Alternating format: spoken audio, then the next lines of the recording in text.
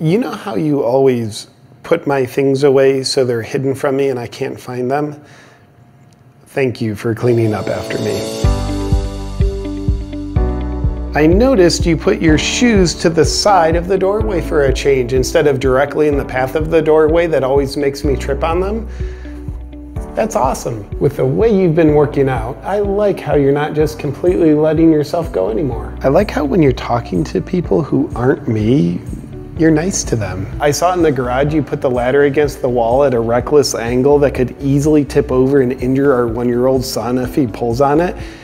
And I just think it's really brave of you to not think about things like that. I remember how during the election you almost divorced me for voting for Trump. I now see that you voting for Biden was correct. He's doing amazing things in our country. And this is all your fault. I really admire how you've maxed out our credit cards for 3 months in a row, buying stuff that you'll never use to fill an emotional void in yourself. That tells me that you have so much faith in me as a provider. Thank you for believing in me. When I saw how you smiled at that guy in the grocery store today in a way that you haven't smiled at me for like 12 years, it occurred to me you have a really nice smile. Oh, I was curious, is your new $89 superfood that you're not using working? Or I don't know anyone else who can open their mind to believe what CNN tells them as much as you can. In our fight last night, sweetheart, I really admire your ability to withstand the temptation to use logic and only use irrationally emotionally charged reactions. I mean, it's something I cannot do no matter how hard I try.